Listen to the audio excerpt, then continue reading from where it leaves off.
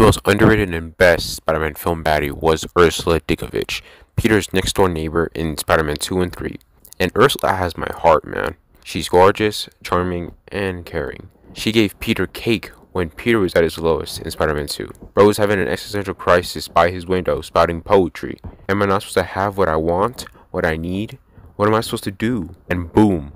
My girl Ursula came in clutch like Dame and gave him cake. And cake is cake, man. Come on, now take it, Peter. She's a keeper. Peter, how'd you not see that, man? You fumbled here so bad. Mary Jane did not give you chocolate cake, but Ursula did. That's when you know she's superior. The best part is that it was out of the kindness of her heart for him. Sure, it was obvious she was crushing hard on him, but she expected nothing in return. She just did it because she's just a straight up, sweet, wholesome gal. And she stays that way the little time we see her in both films. And plus, she's the daughter of a meme icon. That's why she's the best, obviously.